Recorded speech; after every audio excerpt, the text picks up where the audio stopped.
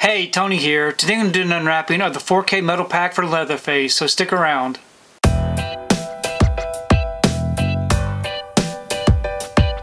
So today I wanted to take time to do an unwrapping of the 4K MetalPak for Leatherface. This right here is from Turbine Media from Germany. Here's the front, and here's the back. This is a numbered edition, so I have number 1852 of 2000. I'm going to go ahead and remove this from the wrapper and we take a close look at this steelbook. Okay, I've got the wrapper off and the J card removed. Here's the front of the steelbook. It is a glossy steelbook. No embossing or debossing, but great looking image there. And then here's the back. Lots of gloss. We open it up.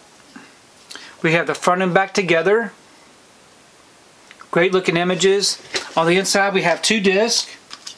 So we have our 4K disc here with this disc art, and we have a Blu-ray disc with the same disc art, and we do have some inside artwork.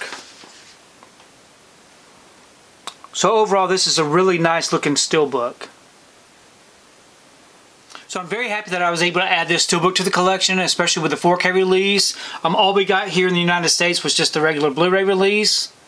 And so I really do love the artwork on this particular MetalPak.